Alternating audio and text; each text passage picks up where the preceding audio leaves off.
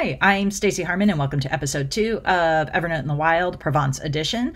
In this series, I'm showing you how I use Evernote to support a real life use case. In this case, going to Provence in a few weeks. In episode 1, I showed you the first step, which was I created a project notebook and shared it with my boyfriend. Today, I want to dive a little bit deeper into some strategies I use to organize the information that we are collecting in that notebook. So let's go into Evernote. In Evernote here, you can see that I've got about 21 notes in this project notebook coordinating our trip to France. And one thing I want to cover is that when you create a new note in Evernote using this new note button, you actually have a blank note with no note title and a note body. It says untitled here. So a lot of people never take the step of giving their note a meaningful title, and that's a mistake. The first thing you should do is always title your notes. I'll show you why in just a minute. The other thing I want to point out is that depending on the source of your note generation, so say you're on the web, which this is a web clip, you can actually have a title automatically included from the metadata of the website, or if you're forwarding an email in, there will be a title automatically created. It'll be the subject line of the email that you forward in. Or if you're using, say, the camera in the Evernote app, it might tell you that it might be smart enough to title it as a receipt if it senses that you're taking a photograph of a receipt.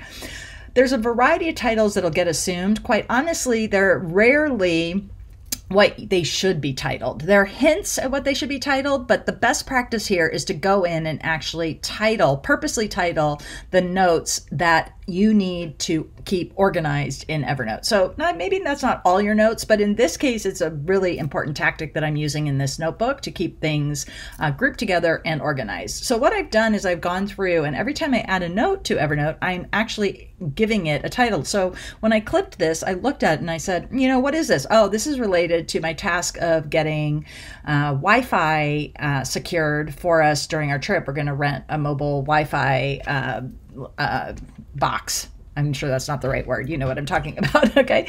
But we're going to get pocket Wi-Fi here. And I was looking at research for different companies that offer it. And you can see that when I retitled them all with Wi-Fi and I sort this by title, it puts all of my content together, which is organized. It's actually really useful.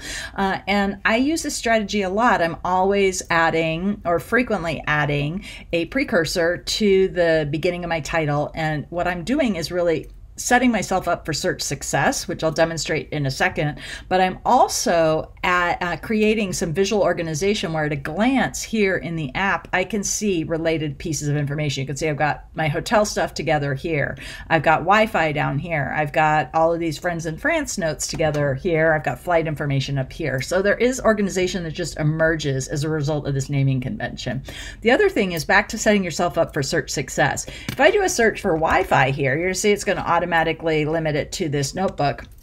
And if I do a search for Wi-Fi, I've actually helped to uncover those notes that have Wi-Fi in the title. Now, of course, Evernote is creating some search within the body of the note also, but if it had not landed on this note being the first one displayed here, if it was put here, let's just say that it had sorted it this way, so we go by title and it selected that one.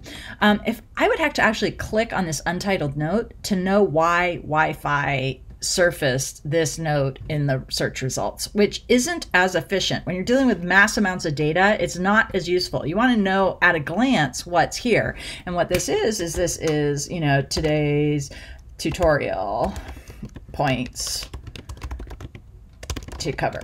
Okay, so that's kind of what it is, and Wi-Fi can appear in it, but I was just illustrating that it's more useful to actually know what the title is in search. So I'm setting myself up for search success. I'm going to find more easily and have a lot of visual information when the note or the keyword is in the title of the note. The second thing is, in terms of note links, you've really set yourself up to have some useful stuff. So I've actually shortcutted the note right here, or the notebook here. That's another strategy I use to have quick access to it, is I put key notebooks up here in the shortcut. And you can see here that if I sort these by title, let's do an alphabetical sort, and then I say, okay, I'd like to have all of my Wi-Fi information here. Let's just select all of these. And I already did an example, so I'm going to unselect that one. And then I'm going to do a right click. I'm going to copy the app links. And then if I go to this untitled note here, and I call this a table of contents, I can paste them. And you can see that when I paste them, I've got a lot of really valuable information in that note link title. This is as opposed to if I was doing a new note here and it's untitled and there's data in the body, but not the title. Okay, if I use the same feature here and I copy a note link and I go to my table of contents that I just created and I paste that here, it's untitled and I don't know what's here unless I click on it. I'd have to click on it to go see the internal data. So you're setting yourself up for search success. You're also setting yourself up to have a lot of visual information in the note links, and this creates organization in your notebook. Okay, it also enables you to then do things like this, which I'll get into more details on how to create one of these, but I can paste note links right here and organize them arbitrarily however I want. This is the power of Evernote. The flexibility of it allows me to organize it and create these paths to notes however I want. So those types of strategies, note names, giving note titles, purposeful note titles to your notes will really help you to keep your notebook organized and surface those natural groupings of information. Using the title sort can help bring those things together.